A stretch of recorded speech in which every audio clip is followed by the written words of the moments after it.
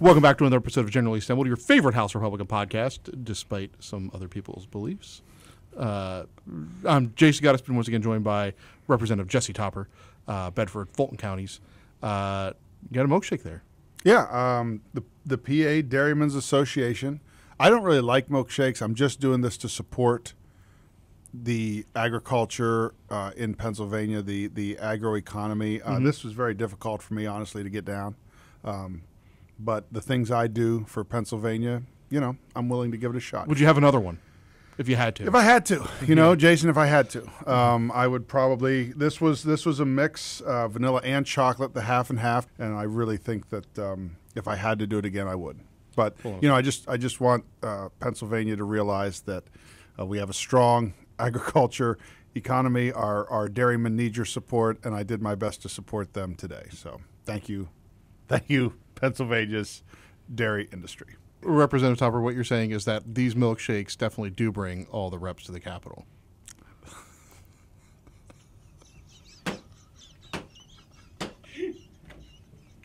So, yeah, supporting Pennsylvania ag. Well, the dairymen, their milkshake is famous from the farm show. Yep. And the farm show is in January, and we're rapidly approaching the last half of the year, where the farm show is going to be quickly in the they're probably playing. I mean, they plan that out in advance. Yes, they do. And so truly, listen. I say this with all. I mean, I'm joking about the milkshakes. Everybody know I love milkshakes, but in all seriousness, the farm show, if you've never had a chance to attend, it is truly a great exhibition for Pennsylvania. Yeah. I think whether you have kids, whether you don't have kids, it doesn't really, you know, there are so many neat things to see and learn about. And I think it's one of the showcases of Pennsylvania. I really do. Well, you know, in case nobody's told you before, agriculture is the number one industry in Pennsylvania. Yes. Yeah. All right. So rapidly approaching the end of the first half of the year, which means that we are rapidly approaching the beginning of a new year, a new fiscal year. But we are recording this here on Thursday, June 27th. Budget negotiations, to the best of our understanding, continue. No final product has been reached, and work continues to get corresponding legislation done. But as we sit here and we speak using capital terms and legislative talk, a lot of folks out there who, when they get in these predicaments, don't necessarily know the process. They get a lot of words dumped on them, process that's discussed by members when they're going back home. And it's all very arcane and inside baseball as to why this doesn't get done. So, you know, I know you spent a lot of time on the Appropriations Committee in your career. You know, you've been a part of, you know, the process. So it's not just a budget. Right. So, look, that is the number one question you get. Why is this such a big deal every year? You know, and it's because there are a couple things that have to be established, and this is where you have to negotiate. So, you have the governor, and you have the Senate, and you have the House, and of course, within the Senate and the House, you have Republicans and Democrats, two parties. So, all of those parties, 5, you know, are in rooms coming up with the first thing you have to establish is how much money are we going to spend. Mm-hmm. Right? What is our final spend? That's where the process really, that's the first agreement you need to come to. The first agreement you need to come to is how much are we going to spend? Well, that's a very difficult agreement to come to. Right. Because everybody doesn't see that the same way. You know, we have seen a budget that has grown billions of dollars. I mean, from the time I started, probably almost $30 billion. We've seen the growth of government and the growth of spending, because that's really what it does. That also grows programming. So when you first have to decide on that spend number, you then work backwards from there. Okay, well, this is the amount we're going to agree upon. Well, how are all these dollars going to be driven out? Where the dollars go, how they get there. Including the tax code, which determines what the revenue number is going to be. So we can predict how much money we're going to take in as a government, but if we decide that we're going to spend more than that, well, that's going to affect whether we have to raise taxes, or that's going to affect whether we have to raise fees. Or if we decide that we're going to spend less than what's coming in, well, what do we do with that extra money, right? So the first thing established is how much are we going to spend, and that part is a very difficult piece to come up with an agreement. And then after that, you have these things called code bills, and what all the code bills are. think of taking a bunch of bills that you've passed throughout the year and putting them into one. So if you've passed 20 bills relating to education out of the House and 20 out of the Senate, a lot of times what the code bill is they take one of those bills, put the language of some of the other bills into that, and that determines the policy, right? And then with that policy, does that require more money? Well, is that part of the spend number? So you're trying to match Well, also all of further these direction things. as That's well. right. Yeah. All these things at one time. And then, of course, like we talked about the tax code. I'll give you an example of one of my bills, which is to eliminate the accelerated sales tax. In Pennsylvania, our businesses, thanks to an act in 2009 in the Rendell administration, when Pennsylvania had an impending budget crisis. So the Governor Rendell and the legislature decided they wanted to get some of their tax revenue early. So they had businesses essentially submit taxes based on what they thought they were going to sell. So that's why it's called an accelerated sales tax. Well, that was something that was only supposed to be a one-year kind of quick cash grab, budget gimmick, if you will. It's not needed anymore, and yet we still have it, as so many times happens with state government. It is a huge burden on our businesses, particularly our small businesses, to try and guess what they're going to have in terms of revenue and pay the tax on that. And if they're short, they're penalized. If they're over, it's hard to get their money back. All the paperwork that's involved, it's really a nightmare for businesses. So this is a bill that I'm hoping to have part of our tax code discussion. It might not pass as a bill, but maybe the language in it will pass as part of an overall tax code, as part of the picture of the money that we're bringing in or putting out. When you think of an almost $50 billion budget and all of those policy pieces, all of the bills that have been passed back and forth but haven't become law but still could be in the mix to become law through this, all of that happening in this kind of a time frame, that's what puts the pressure on the deadline. Sure. It's never just because if one of those, it's like Jenga. You know, if you pull one of those pieces out, even if it's a seemingly small piece, but it means a lot to 3 senators, and they were going to vote, be the deciding votes in the budget, and you pull that piece out, that could bring the whole game down. And that's why it's so difficult, because you have all of these parties and individuals involved representing their constituents, and all these. It's not just as simple as, how much money do we have and how much are we going to spend? Figure it out like your home budget.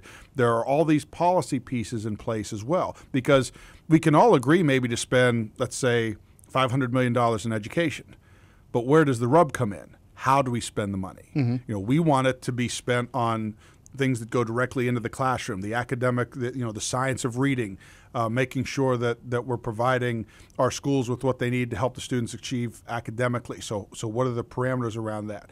We want to make sure it's going towards clearing the CTE waiting lists, our career tech education waiting lists around. Like, we want to make sure there's money specifically designed for that. Whereas, there are those on the other side who just want to throw the money out and say, hey, guys, spend it however you want. And those are the kinds of policy discussions that really affect the outcome of this budget, and that's what we're involved with right now. So I did that. Hopefully that will help educate on this process and why it's so complicated, and also hopefully a shameless plug for making sure that elimination of the accelerated sales tax gets in somewhere. Well, yeah, and certainly that's something that would help our small businesses and things that something we've been talking about now for several sessions, and I think we passed it out of the House once. We passed it before. Last session unanimously Yep. out of the Finance Committee and the House. Yeah.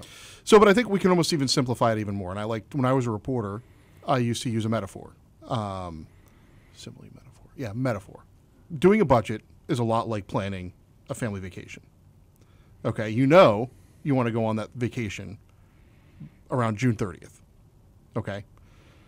So the first thing you need to decide is a spend number, right? That's like where you're going. You can't decide anything else until you know where you're going. So then everything else fills in.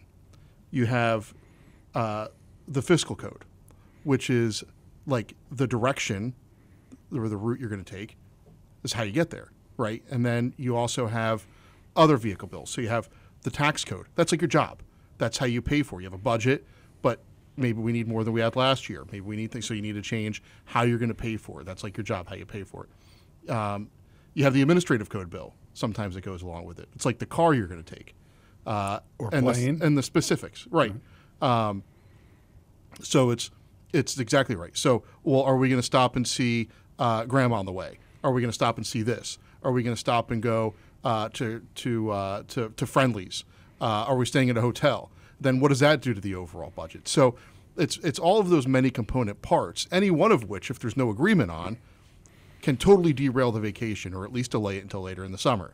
That's always how I viewed it, right? There's the component and I'm going parts. let's move on. So that I love this, by the way. Yeah. I was really hoping it would stink so that I could make fun of your analogy, but I actually like this, and now I can work with it even more. So, and the other thing that happens, as happens with every family vacation, and how what goes on, especially this last week of the budget process, is what do you do when things come up during the vacation that throws you in a loop? So your car breaks down. Mm-hmm.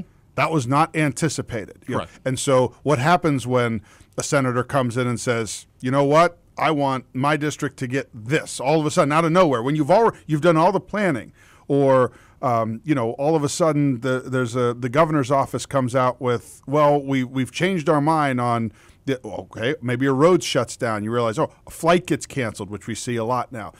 So what happens in those moments is what we see during this last week. There are flights getting canceled. There are detours. There are cars breaking down. There are kids throwing up in the back seat. Things that you as best you plan for and as best you budget for, things that come up during this long trip.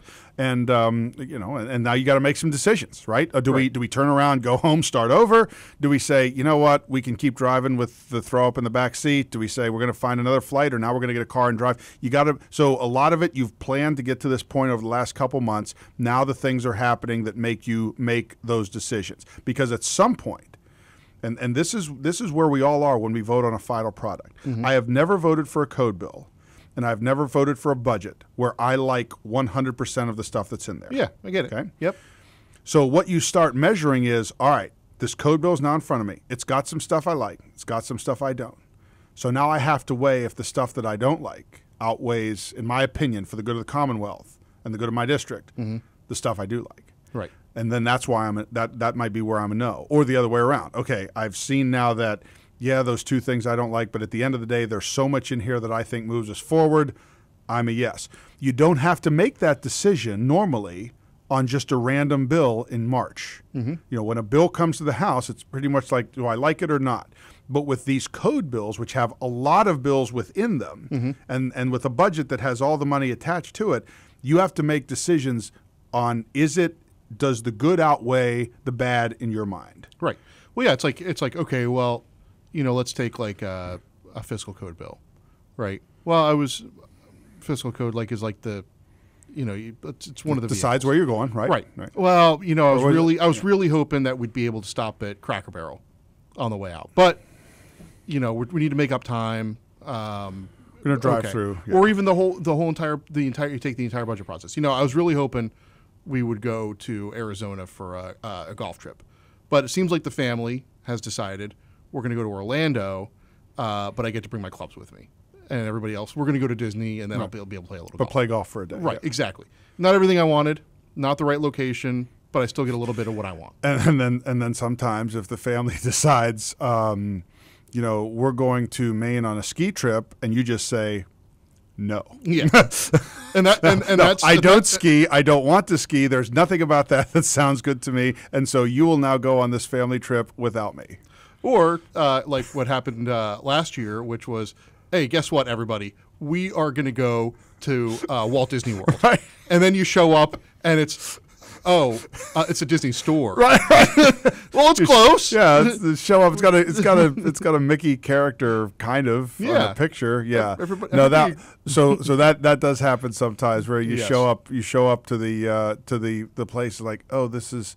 Or you show up to what online looked like the perfect Airbnb. Yeah. It's just beautiful. And then you show up and it's like shack and stuff's falling off of it. And you're like, I'm not going in there. Yeah, I think this is great. I think you could build an entire way to describe this process around I used to do it a lot when I was explaining the budget to people when I was a reporter, and then training younger reporters or on TV or such a mentor. Well, but I think it's important where as people try to figure out something that's very complex, to and this has always been helpful to me in my learning experience, is to say, okay, here's something that I know that you understand and know. Well, and I think something you're familiar with. and I think it's the individual components are not as complex to your average person. Sure. I think what they don't understand is you have a deadline of July 1st. Why can it never seem to be like done on June 15th? Yeah. Like, well, because all the things we described, unlike a family vacation,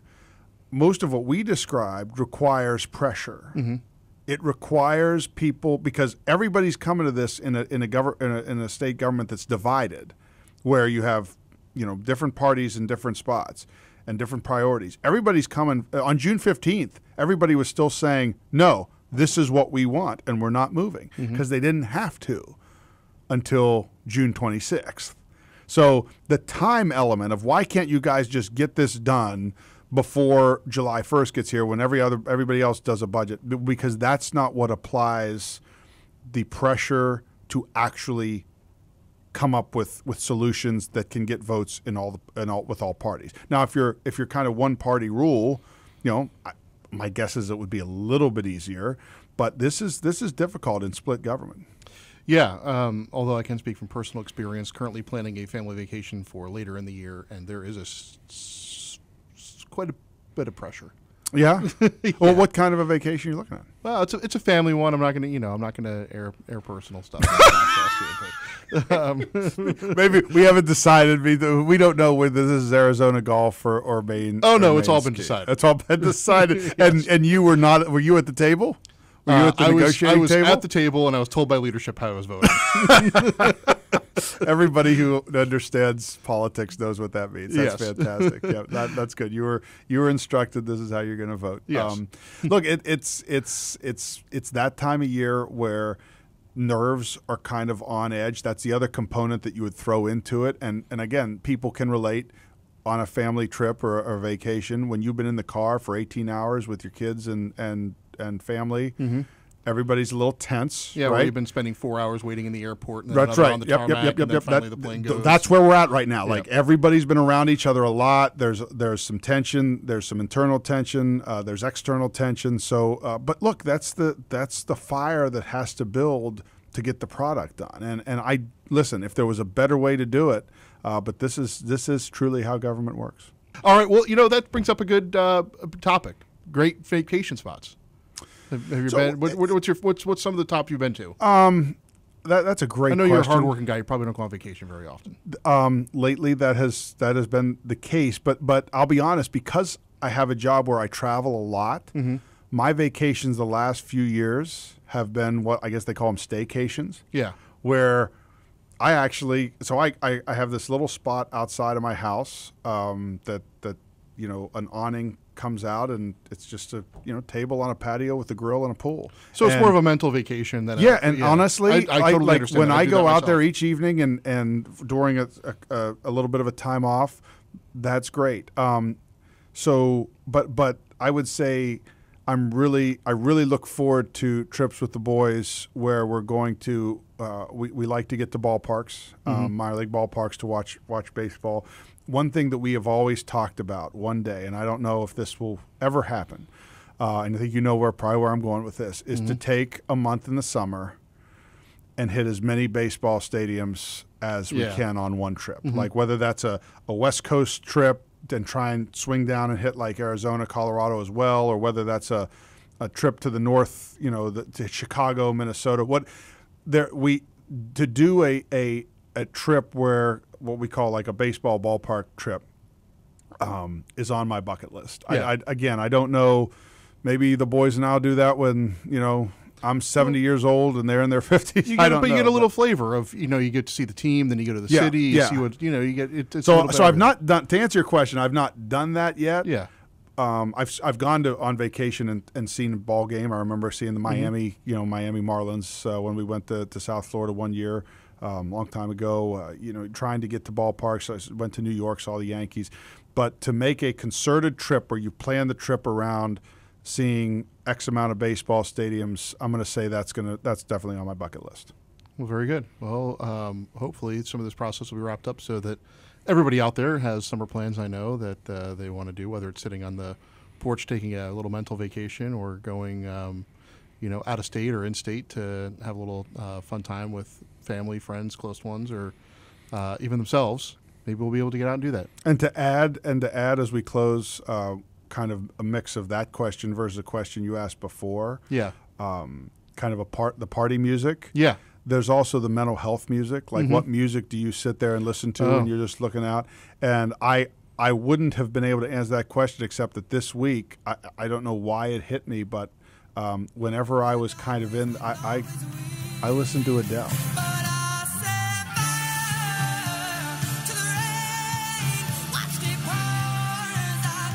You can listen to this podcast where all your favorite House Republican podcasts are found. We're available on Apple, we're available on Spotify, and we are available on the YouTubes. Also, www.pahousegop.com/mypodcast.